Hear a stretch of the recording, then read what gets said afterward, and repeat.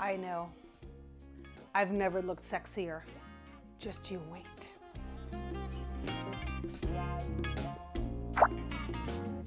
This may be the most important video I've done when it comes to surviving Midwest winter or any type of extreme cold weather. It's all about layering. Yes, that is the secret to survive. And after 25 years of living in Chicago, I realized I have to layer the entire winter.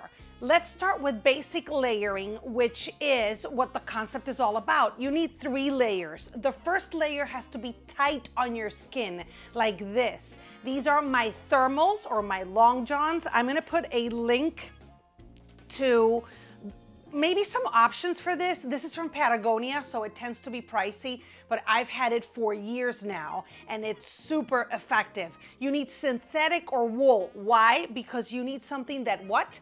Wicks moisture. You are going to sweat in the winter, and sweat will make you colder. So you need a fabric that wicks it. And remember what I told you during this video about socks?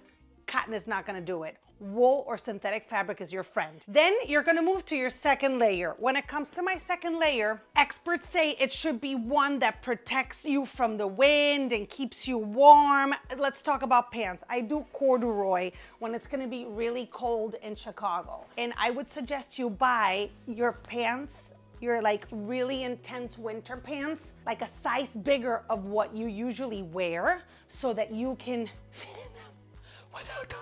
Corduroy, also these are synthetic, by the way. You could buy wool pants too. When it's super, super cold, jeans may get cold on you. I don't know why, maybe you do.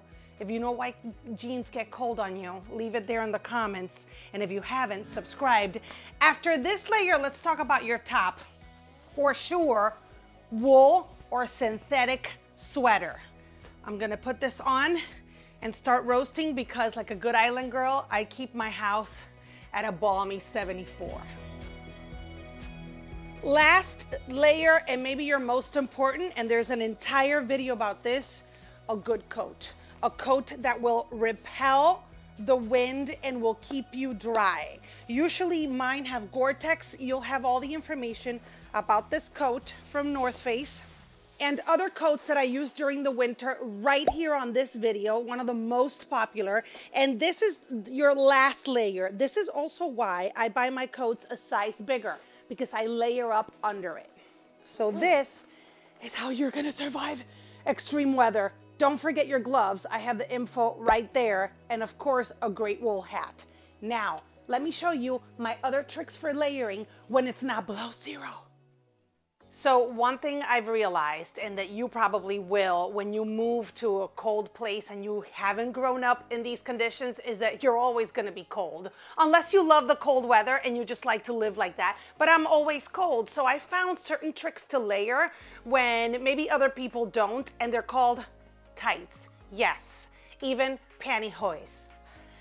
Pantyhose. All right, so this is the thinnest pantyhose. This I wear your typical, when it's maybe in the 60s, 50s with a skirt and so on, but they come even thicker. Invest in tights. These tights, I'm gonna put them on my Amazon list in my shop. These tights that are dark, like opaque tights, listen, this under jeans, under any type of pant will keep you nice and warm in the winter.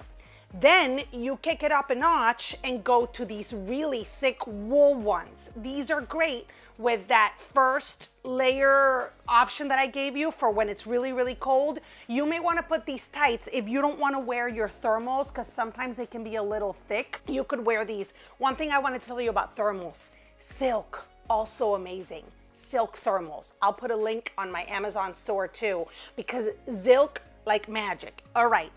And last but not least, they even sell these at La Walgreens, fleece leggings.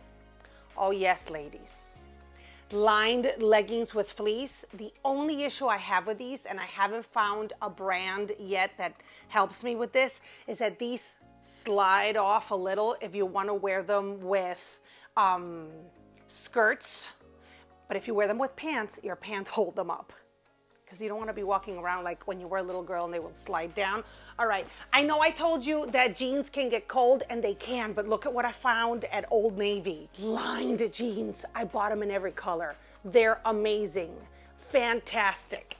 And also, one thing I wanted to tell you, and this kind of mimics silk, when you're looking, I keep saying silk, when you're looking for a top layer, and you're thinking, oh, I can wear my t-shirt instead of a long sleeve, you know, depending on how cold it is.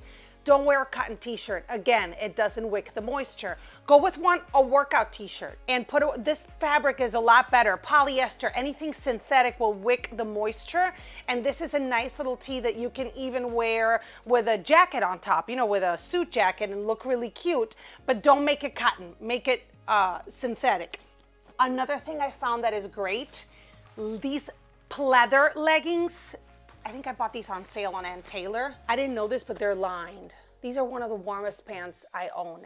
And sometimes when you have to spend a week here in wool pants or wind pants, this is a nice alternative. So by Friday, you can wear something a little lighter, but still super warm. So there you have it. 3 layers. First one nice and tight. The second one warm, and the last one that repels wind and water, and of course wool and synthetic. Do you have any other questions? Do you have any comments? Leave them there. And oh wait, I gotta show you one more sexy outfit.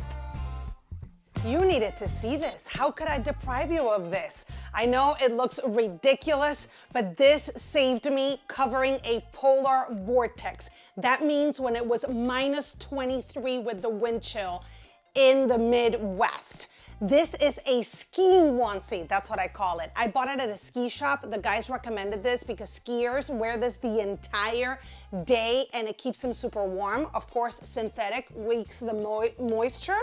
And it has even a hoodie, so it's kind of like you get everything done. The only problem with this, besides the way you look, is that going to the bathroom is an issue. And you don't know how many times, because this is like a romper, I've had to take all my multiple layers off and then this and be practically naked in the bathroom stall.